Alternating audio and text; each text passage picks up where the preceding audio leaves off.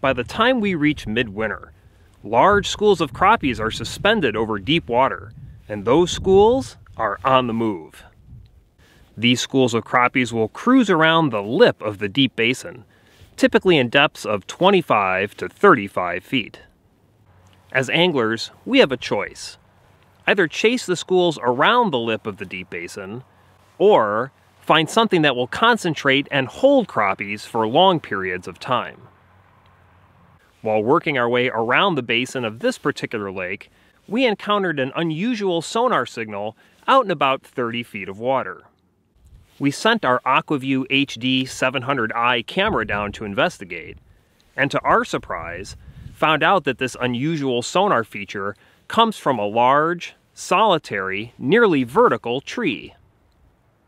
Now, how that tree ended up out here in 30 feet of water is anybody's guess, but the important part of the story is that this isolated piece of structure will help to concentrate crappies as they cruise around the lip of this otherwise featureless basin.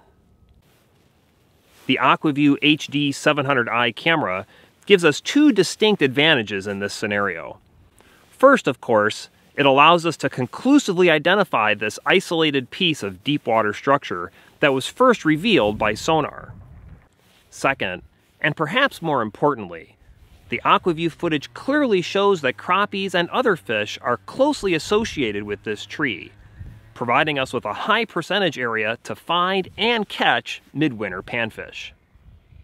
If you're looking for another advantage as you chase midwinter deep water panfish, be sure to add the Aqua-Vu HD 700i underwater camera system to your bag of tricks.